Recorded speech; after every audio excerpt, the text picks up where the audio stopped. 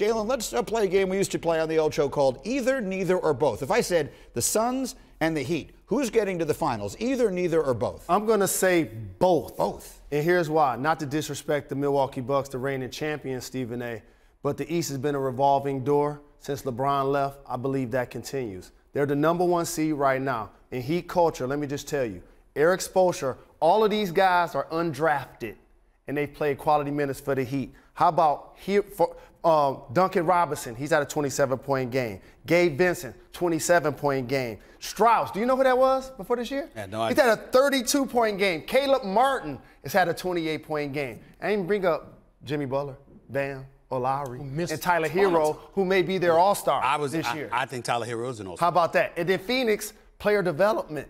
The big position was short last year against the Milwaukee Bucks. So you go out and get Biyombo, playing quality minutes for them. You let the young fella Smith play good minutes. JaVale McGee playing good minutes. They're 16-3 without DeAndre Ayton, who's averaging 18-10 when he plays. Both. So Jalen's got the Heat and the Suns. Michael, how about you?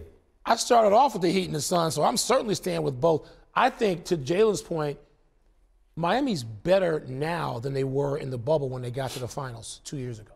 It's a better team now. More complete team. Guys like Duncan Robinson and Tyler Hero, who were new to the whole thing, now they've absorbed Eric Spoelstra and, of course, Pat Riley and that culture, Jimmy Butler and Bam. And so they're a better team. And the Suns, and I got a chance to spend some time with Chris Paul and Devin Booker last night, and you talk about a quiet confidence. There's no drama. There's no beefing. There's nothing but Chris Paul literally said he loves to come to work every day. He's like, I'm coming to the gym.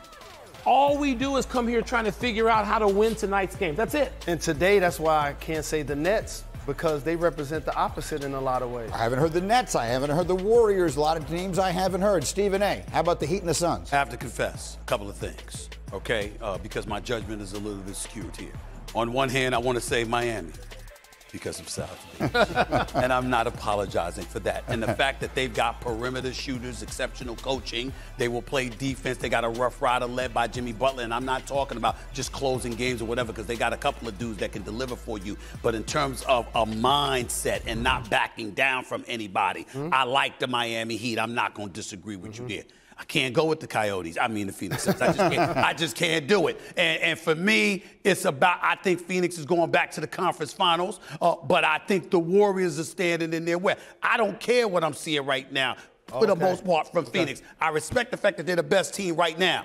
But Klay's coming on strong, averaging more than 15 a game, shooting nearly 37% from three, and he's just getting warmed up. Andrew Wiggins is an all-star who I expect that to elevate his confidence. Steph Curry's been struggling lately. That ain't gonna last. And oh, by the way, Draymond is coming back. Wiseman, we hope, ultimately would be back. And so when I look at it from that perspective, I'm saying, excuse me, the Warriors were rolling before these things took place, before Klay came back and before Draymond got injured. I expect the Warriors to still be the team everybody's going to have to answer to. I expect them to play in the Western Conference Finals. But let me just ask you this, Stephen. Yes. There's no but for the Suns. What do you mean? There's no but. What do you mean? You got all these buts. Against the Nets, you got all these other ifs and what ifs with the Warriors. If Wiseman comes back and win Draymond, the Suns have no but. Come on. I would ask you to be very, very careful. God bless them. We love ourselves some CP3. But there have been injuries in the past. Yes. Devin Booker, we love him. He's a star. There have been injuries in the past. Kaminsky had to fill in. Dario Saric went down last year. Yep. You don't know what's going to happen. So the same thing I'm saying now, you could be saying Of course, I'm just saying the Suns, like the Heat, you have health, are better than the time they went to the finals, each one in the last 2 years. And I think the Warriors are significantly better than they were last year. To me, the headline here is all three of you I want no Coyotes. Miami to win the East, leaving out the Nets, leaving out the defending champs, the Milwaukee Bucks. We will see. Thanks for watching ESPN on YouTube. For live streaming, sports, and premium content, subscribe to ESPN+.